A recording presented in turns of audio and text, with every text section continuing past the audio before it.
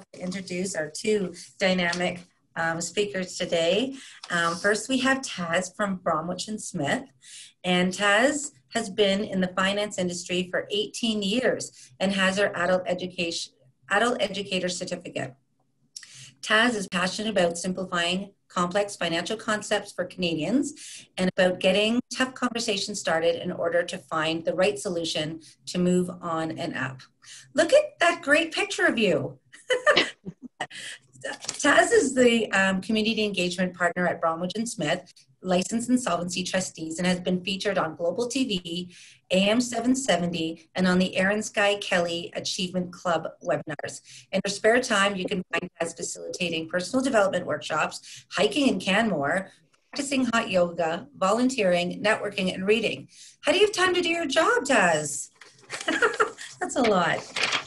Okay, and next I would just love to introduce Mike April of April Tax Solutions. So Mike has had the entrepreneurial drive since about the age of 12. After retiring from the Air Force working on CF-18 fighter aircrafts, in 1996, Mike turned to becoming property investor with foreclosures to his current position providing tax solutions for small business owners. He lived in Calgary, Alberta since 1996. Michael has always looked to develop and mentor businesses to our youth and teach them how to fish, which is so important. He has been involved with Junior Achievement Company program, was an active contributor with the Calgary Chamber of Commerce, where he received the 2012 Volunteer of the Year Award. He is also a best-selling author, Entrepreneur Success Stories. And most recently, and we saw this, and congratulations, he had a spotlight profile in the February 2021 Business in Calgary magazine. Many businesses throughout Canada are just getting by, and the feeling of the financial pain in the relationship, and Michael's vision is to change that. So we are so privileged to have both of you here today. So let's get started. Well, good morning, everyone, or good day if you're watching this on a replay. I just want to share with you a little bit about being a business owner. Number one, stop overpaying your taxes or find solutions that can keep you from overpaying your taxes. The Tax Act is so broad. There's so many opportunities that just aren't shared with business owners, or maybe they just haven't yet found them out. So anyhow, next, please. I'll give you a little bit about myself. I've been in Calgary now since 1996. I loved it. I actually picked this city when I left the military. Out of all the cities I had lived in across Canada and even living in Germany, I picked the city of Calgary because I thought it was so entrepreneurial, had a global feel. It had flights going to Frankfurt, to London, Heathrow, to direct to San Francisco, Los Angeles. It was just the right fit, and I knew that at the time. And I haven't been disappointed since. I love serving people, giving them opportunities to do better, and also sharing my insights that I've learned to be able to help them along that way. It's all about finding money that the area doesn't deserve.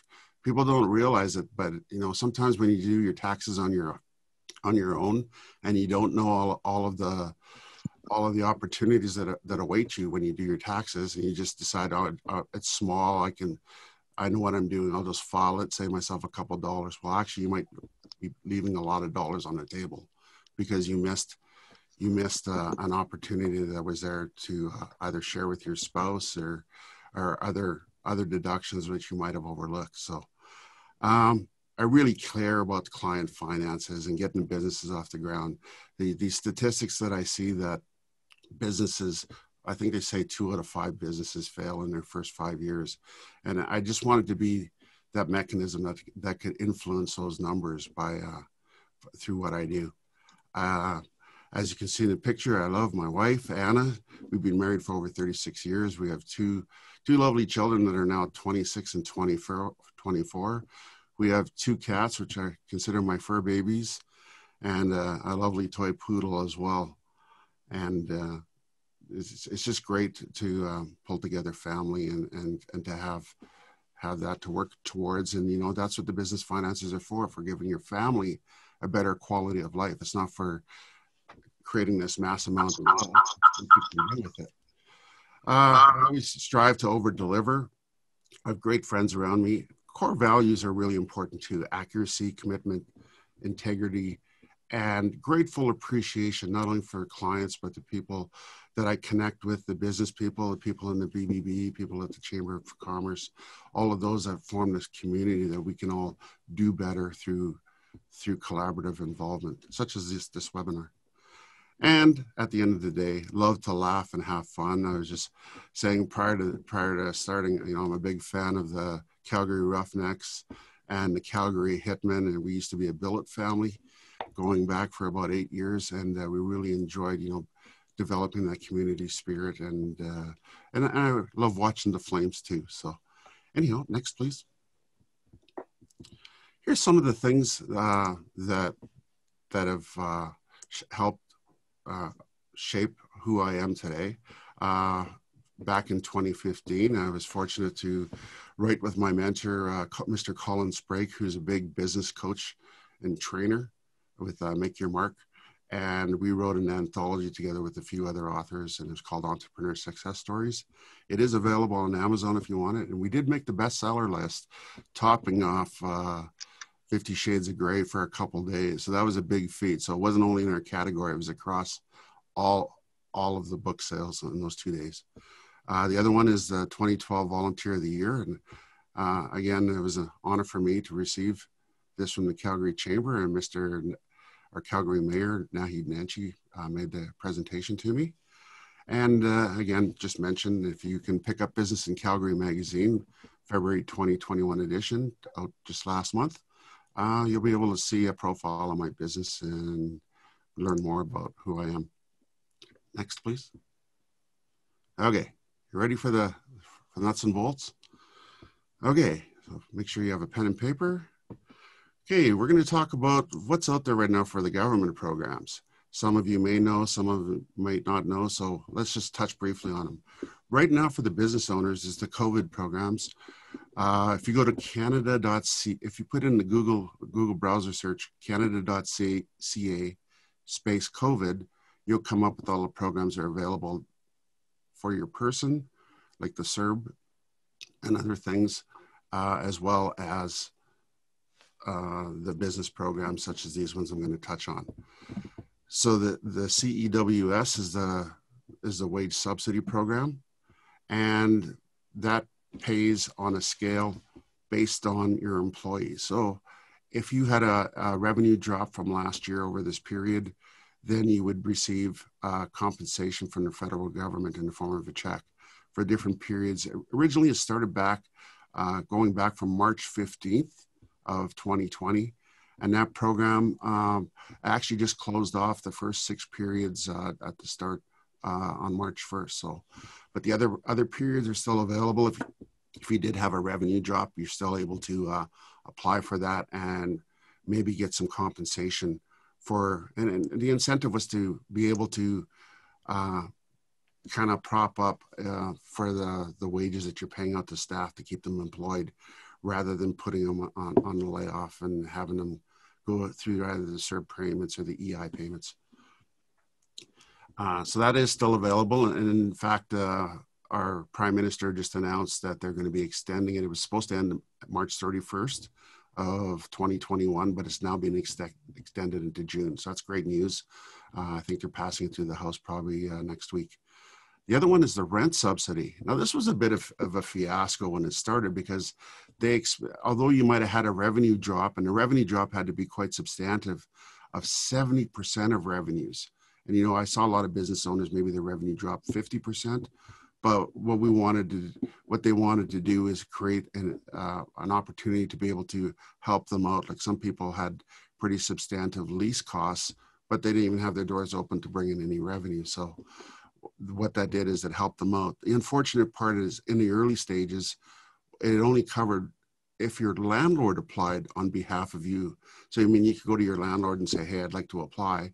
And if you didn't submit the paperwork, you'd just never get it. So, and some of the landlords, and some of our buildings are owned by people in other countries. So, of course, their involvement was less than they just weren't applying on your behalf.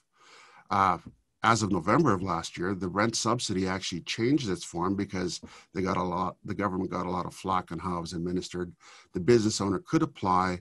They would again have to state their revenues. And it was actually, compensation was given out based on revenue drop on a sliding scale. So even if you had 1% revenue drop, you could be entitled to some financial support on that. And right up to 65% was the max that you receive. And there was also there was also a lockdown subsidy. So if let's say we know like the fitness facilities or the restaurants, let's say the fitness facilities, for example, like the spin rooms and stuff like that, if they had to close completely down, there was also an extra lockdown bonus, which was put into that rent subsidy as well. And the other one that's out there is the Alberta Small Medium Enterprise Relaunch Grant, which gave out $20,000 to help get businesses restarted once again after they had shut down for COVID. And they're also extending, they just announced, I guess it was yesterday in the news, that there's going to be, I believe, another 30,000, which will be coming available. And we're just waiting for the details on how that's going to roll out. Next. So as a business owner, what can you do better? And then how do you find out about these programs and implement them? Next. Well, let's look at some things that people just take for granted. When you do your, I'm just going to give you an overview. Most business owners grow their business the best they can. And unfortunately, we're not told everything that we need to do. We just kind of take the basics to get our business started, and we just kind of go with what we know. And sometimes you don't know what you don't know, so you don't know that you can implement it. When we meet them, initially when we were meeting clients, we were only finding them because they were neglected by their previous accountant, or maybe their accountant died. And that's kind of how we grew our business. And we just slowly started finding this niche, in that in our discovery meeting, we covered many areas of the business, and we really found out how they operated. And we found out each business owner was unique. And one of the things that drives them is that there's different life events that determine what income levels are needed at different times in your life and how best to distribute it. And in many cases, during this discovery meeting that we have with clients one-on-one, it unearths several years of businesses maybe overpaying their taxes because they weren't informed. So I'm going to touch on a few that I think are probably not well known, but maybe you could implement starting today and do better. One of them is penalties and interest. CRA assigns penalties and interest routinely on late filing and all the rest of that. So if you're filing your tax return and, for example, if you're a corporation, you have 90 days to pay the amount that's owing on your taxes. You have 6 months to file it, but the interest starts to accrue after that 90-day window. So it's really important that you try to find out, get a good handle on how much you owe, and then pay that by the 90-day window, so that the interest doesn't accrue. The other thing we can touch on is income distribution. It's about, do you have a spouse that works in your business? Maybe does your books for you, maybe picks up the supplies for your business. And also, what can you do to create more expenses? Because at the end of the day, you're only taxed on your net profit. So that's revenues minus all of your expenses equals your net profit. And that's the number that you're taxed on. So what else can you do inside your business? Well, I talked to a lot of business owners, and a lot of them they set up their business, but they felt that they couldn't afford a health plan. Well, you can actually have a private health spending account created in your business. I just kind of call it pay as you go. Because if you have, a toothache and you have to go to the dentist and pay for it, usually that's out of pocket. But if you have a corporation, you can now expense that through your business, and then it becomes 100% writable.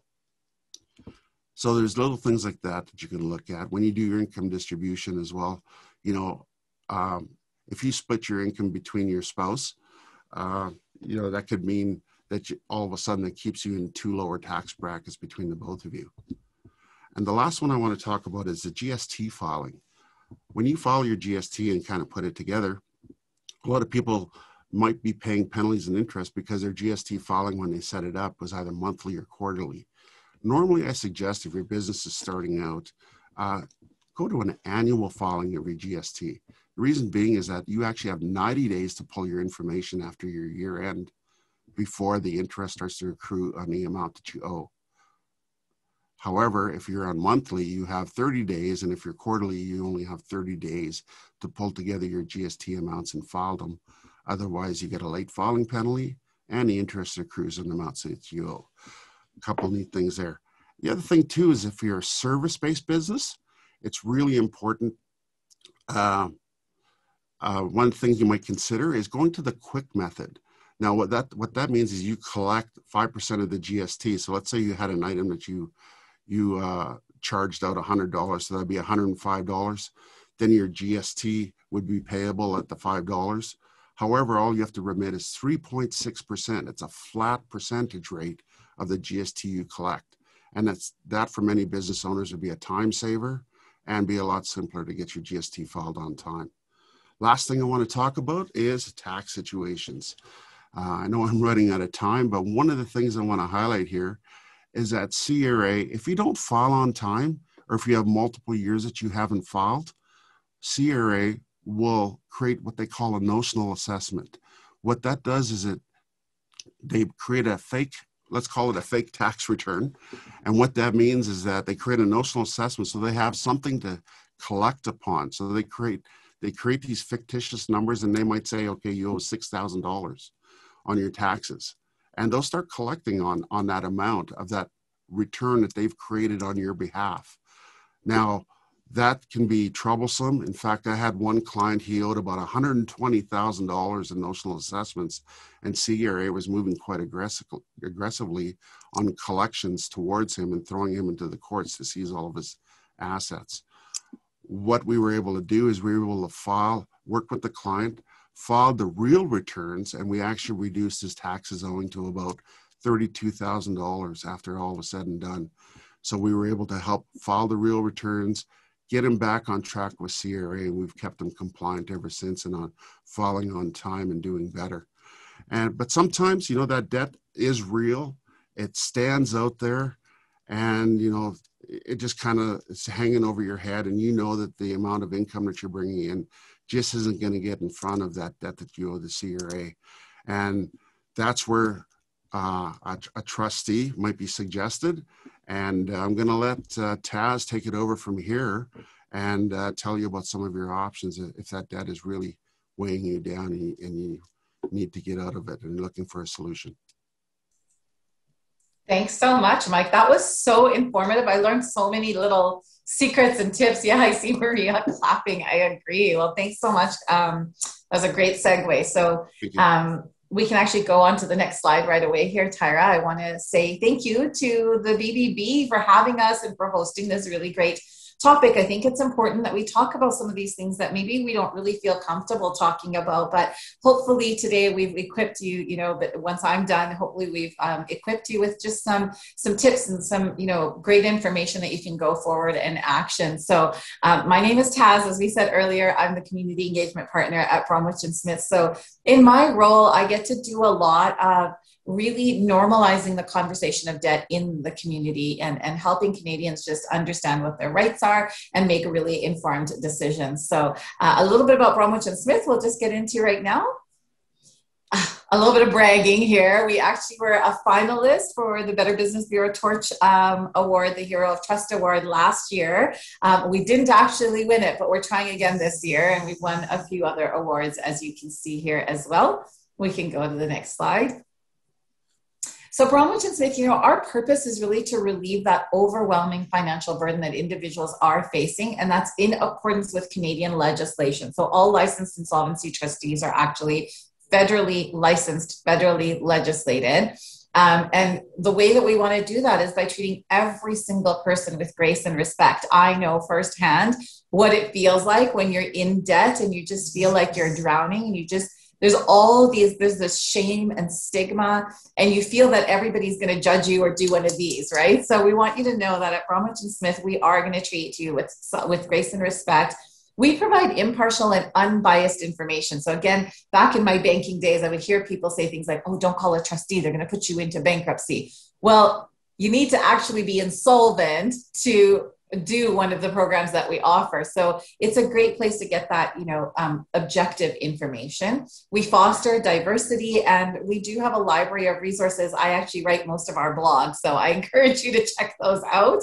Next slide, please. So our core values, and this is really important to me. This is what sets Bromwich and Smith apart from other licensed insolvency trustees, I really feel, because we live these values. They're not just a piece of paper hanging on the wall. So, we work with the highest level of integrity, ethics, and honesty in all aspects of what we do. We've given back hundreds of thousands of dollars to our clients from actually, GST refunds that the government would send to the trustee. But once everything was over and done with, we've returned that back to our clients, earning the trust of all of our stakeholders, including the BBB. We develop long-term relationships based on knowledge and understanding through a caring and sensitive approach. We embrace change. Oh man, this has been a year of change, hasn't it? We really recognize that individual responsibility as a means of empowerment, really taking on responsibility and feeling kind of like what Mike was saying earlier, rather than just giving someone a fish, we want to be teaching people how to fish, right? And then we're an organization of major diversity, which is super cool and strengthens us. So we can go to the next slide, please. So what do we do at Bromwich and Smith? The two federally legislated debt forgiveness programs that we offer are consumer proposal and bankruptcy. And then we also have tons of education and tools. And then we refer out to reputable, accredited business partners when it comes to credit counseling, debt management program, orderly payment of debt. We also will refer to really great tax specialists like Mike. So really good to know that, we have those great relationships. Next slide, please. All right, so you've probably heard this statement, right? And it's becoming an accepted fact that there is really no relief from tax debt or, death, of course. So not only, can paying back your taxes be emotionally and financially draining, it can also, as Mike had said earlier, lead to interest and penalty charges. So, Canada Revenue Agency can garnish your wages, they can freeze your bank accounts, they can put a lien on your property, all in an effort to collect on those taxes that you owe. So let's go to the next slide, please. So Canada Revenue Agency might be willing to work with you proactively if you deal with them directly. So for those that are unable to pay their taxes, CRA does offer, it's called the Taxpayer Relief Provisions. And it's a program to allow Canadians who qualify to have their interest charges and penalties waived under just the following guidelines. It has to be extraordinary circumstances, natural disaster, civil disturbances, a pandemic. Actions of CRA, so if it's something that they kind of like what Mike was talking about earlier, if they sort of miscalculated, or financial hardship at a level approaching poverty. Now, it's important to know, even if you qualify for this relief, the CRA only forgives the penalties and interest, not the principal. And it's not debt forgiveness. It's sort of just, debt kind of pushing away a little bit further. It's kind of debt deferment, really. Next slide, please. So what if you're unable to pay your taxes as they become due or as the penalties and fees become overwhelming? Well, there's good news. There's an option to help with CRA debt, and it's through a licensed insolvency trustee like Bromwich and Smith.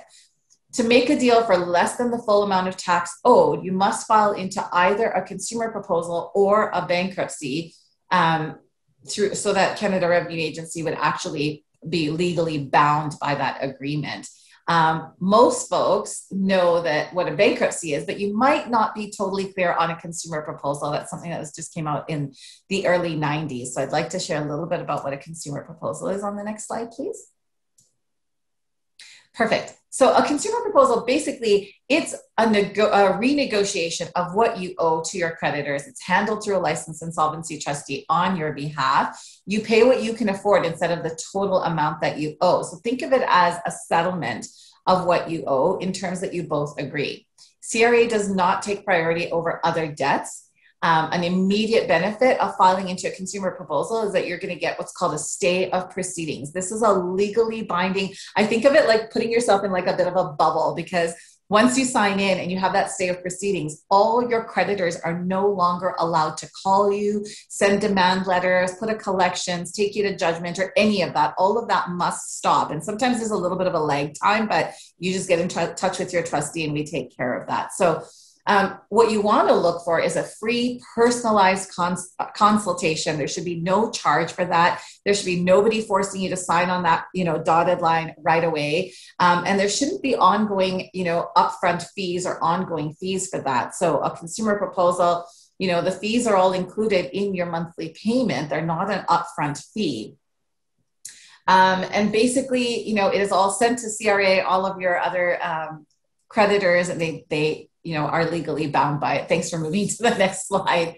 So, CRA is not willing to enter into informal debt settlement, nor will they accept debt management plans through like a credit counseling agency. The only way to get that debt forgiveness is through a consumer proposal or bankruptcy. Otherwise, the full amount is owed back to CRA. So only a licensed insolvency trustee is federally legislated to provide debt forgiveness from, your CRA debts. Next slide, please. Okay, this is always the $1 million question. What about my credit score, right? So quickly, I'm going to let you know, a consumer proposal does show up as an R7 on your credit report. The ratings go from R1 to R9, R9 being the worst. R7 is also the score you would get if you have a collections or a judgment, and all of those are going to stay on your credit report. Those will all stay on for 6 years. A consumer proposal stays on for 3 years after you complete the program. So yes, there is an impact on your credit report for sure. Bankruptcy is an R9, and it stays on for 6 years after you complete your first 9 months of, a first-time bankruptcy with no additional income. So, will CRA debt affect your credit score? Well, yeah, if they take action, if they put a lien against your home or there's a judgment or collection, this shows up on your credit report. It'll also be showing up as an R7, and it's going to stay on there for 6 years as well. Next slide. So what are the next steps? You really want to know what your numbers are. We've got to get a baseline. Let's figure out what is your current situation. Log into your My Account and just figure out, do I owe CRA any taxes? How much do I owe? What are the fees and penalties? And how much time do I have to pay? And, do I qualify for the tax relief provisions, right? Next, you want to understand all of the consequences for all of the different options that you would have. What happens if they're charging you penalties and fees? And is this something that maybe Mike's team can help you reduce? What happens if they end up putting a judgment or a lien? How does that impact you? What happens if you do fall into a consumer proposal bankruptcy? Really get an idea of what are all the consequences. What if CRA starts garnishing my wages or my bank account, or, those sorts of things. So really look at all the different consequences, and then get CRA debt relief. You may be able to negotiate a lower or deferred penalty or interest fee through CRA directly. And if that's not enough, you're still feeling overwhelmed, then you really want to get that debt forgiveness. And before you go, a lot of times what we'll do is we'll start selling things or getting rid of our RSPs and things like that. Before you do that, please have a conversation with a licensed insolvency trustee, because there are lots of exemptions. The system is set up for you not to steal from your future self, from your RRSPs. Like, those are protected and they're meant for your future. So please have a conversation before you start liquidating anything. Next slide, please. So this is our unique process to reach Bromwich and Smith. We have one toll-free number. We're almost right across Canada. And when you call that number, you're going to get in touch with one of our lovely debt relief specialists that are going to treat you with that grace and respect, give you that unbiased, impartial information and that empathy. And we're either going to be referring you out to an accredited business, or we're going to recommend the consumer proposal or bankruptcy. We'll set up a virtual appointment. Everything is done from the safety and comfort of your home. And once you sign in, you've got that little shield that we talked about, and you can start rebuilding to your worth and that relief and that hope. Next slide, please. This is how you can find Bromwich and Smith. We are pretty darn social. We're on all the social media channels, so that's how you can find us. Next slide. And that's my contact information. So, wow, I actually have like 3 minutes to spare. I had my timer on. So thank you so much. And I think we're going to be opening it up maybe to some Q&A for us. I just wanted to open this up. I'm going to go back. You can see Mike's contact information here too. Feel free to take a screenshot. I'm going to stop sharing the screen now and open this up. Please feel free to ask any questions that come to top of mind. Take advantage of having these two experts in the room, and there's no such thing as a bad question. So please just take yourself off mute, or if you feel more comfortable, enter it into the chat. Also, yeah, and definitely no silly questions and no embarrassing questions or anything. This is a safe space, and you can always say, I'm asking for a friend. It's all good. For sure. Yeah. I just want to share something, and Mike, you really brought this top of mind. I had my own business for a number of years, and I found myself in that space where when I was closing the business, my accountant thought she closed it, and then all of a sudden I got this massive bill for GST owing, and literally they're like, this needs to be paid today. And it was just really like overwhelming, stressful. And it was funny, I went to my accountant and in no fault of her own, but she really did look after it for me, and including calling CRA on my behalf and working it out and explaining the issue, and resolved it for me. And again, I did owe some money, but it wasn't the inflated amount, but it would be enough to knock you off your game. And you said that, I remembered that. So thank you for reminding me that, you know, it's a crazy time when that happens to you, and it's very, very intimidating. It is, and sometimes these things just come out of the blue and they just hit you. Yes. A lot of people are still living, you know, I know my parents' era, and even as I was starting off in business, everybody was scared of the CRA. You know, if your neighbor was from the CRA, you were afraid he'd look up your tax return and find ways to cause harm if you weren't a good neighbor. You know, those might have been the 60s and 70s eras, but the CRA is very departmentalized, let's say now. In fact, there's so much so is that we had a client that had made a payment, and it actually went into what's called interim payment accounts. Like if you don't owe any tax, they just go, well, we don't know where this $5,000 goes, so we're going to put it into the interim account, and it just sits there. Mm. And then meanwhile, he had a GST debt over here of about $8,000, and CRA started moving on collections for him, and not realizing that the federal tax account, all these different compartments weren't talking to each other. The money was sitting there, it just wasn't distributed into the accounts where it belonged. So one's going after collections. He already knew he overpaid somewhere, and it was just a matter of bringing it all together and settling it for him, and that's where we had to step in and cue things up. But I mean, you know, by the time he actually phoned us up, he was at the collection stage. And usually that's about 7-8 months of him trying to do it on his own. Yeah. And it really is tough to do on your own, because they just really step in and try to take over. You know, one of the poll questions could have been, would you prefer to deal with CRA or go to a dentist? And the other thing I want to say, just Taz, is that, you know, given that it's Fraud Prevention Month and all those, you know, all the great things that we're doing, it's really interesting to know, because when we're in that situation, we often feel super desperate. And so there are people out there that are going to want your money, try to give you a solution. And I love the fact that you said that, you know, like there's a free consultation, you don't need money up front, like all those great things, because sometimes in the middle of the night when we're thinking about our own personal situations, you're trying to find a quick and easy remedy, and there are people just waiting to prey on you. Absolutely. I talk about that all the time. Okay, good. I mean, I have to say that just really hit home on a number of things, because I know we read the stories a lot, we see those stories, and it's happening to very innocent people that are just trying to help themselves, and they're being taken advantage of. So I love that Bromwich and Smith provides that without the stigma, and then welcoming to, you know, for you to open up and be very candid about our own personal situations. We've all been there. So. And the same thing with the way I do business. I like to have a free consult with the client just to find out, you know, where they're at and stuff like that. And I mean, I usually provide enough value in our initial meeting to go, gee, I'd be just foolish not to go anywhere else. I'm going to work with Mike from this point on, right? Yeah. So, Totally. and that's kind of the philosophy that I take. But commenting on the fraud prevention, yeah, one of the things that's a little heart, pulling on my heartstrings these days is that when you get these robocalls that go, we're calling from Service Canada, you owe a tax debt. And you know what? So number Those one, so Service scary. Canada. Service Canada deals with CPP and all the rest of the pensions. They are not Canada Revenue Agency.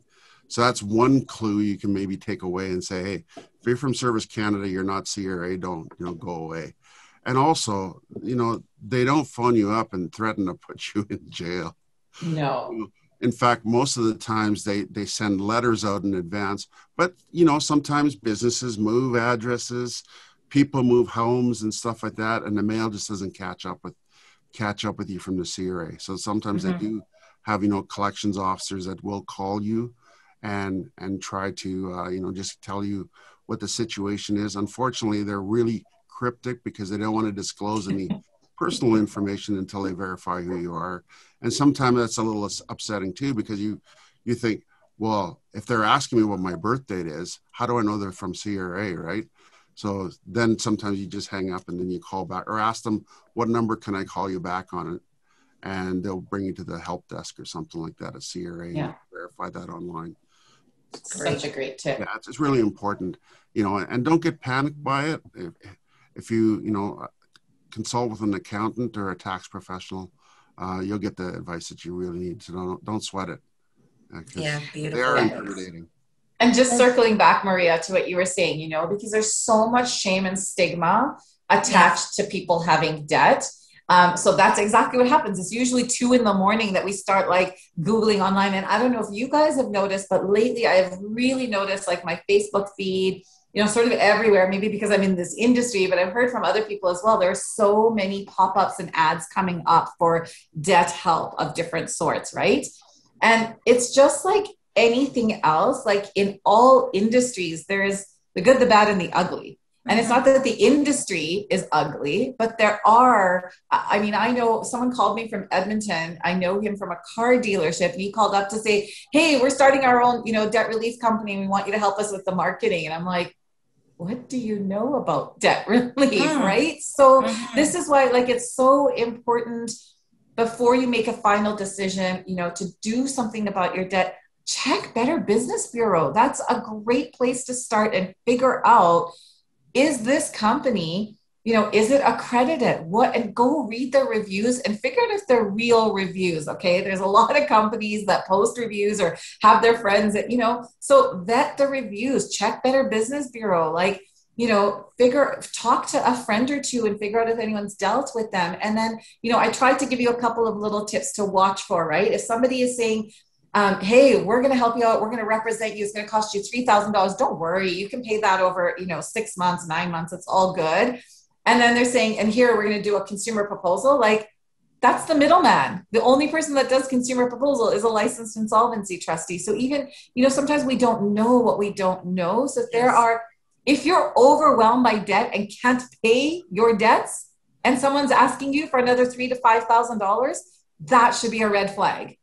Yes. And if it's too good to be true, it likely is. It usually is. Taz, since, we've gotten to know each other and working together between your organization and BBB, one of the things that I really look at when you speak to me about these types of things, look at it as an opportunity to help yourself, not to dig yourself in and be ashamed. If you just turn around the narrative and saying, I'm going to do something for me that's going to, and I'm going to take that as an opportunity to deal with someone like yourself or people in your organization, or going to an accountant that is going to be fair and knowledgeable, because those missed opportunities are a big thing. I know me, I was like, well, I'll just plug it into my whatever. And literally I'm probably losing. But yes, always look at it as an opportunity, I feel, just to do something good for yourself. In that conversation with a trustee, don't look at it as a badge of shame. It's not that at all. It's an opportunity to get the knowledge that you need to make the right decision. And that's where Taz is going to give you that direction. Because let's face it, as I discussed with Taz, sometimes bad things just happen to good people.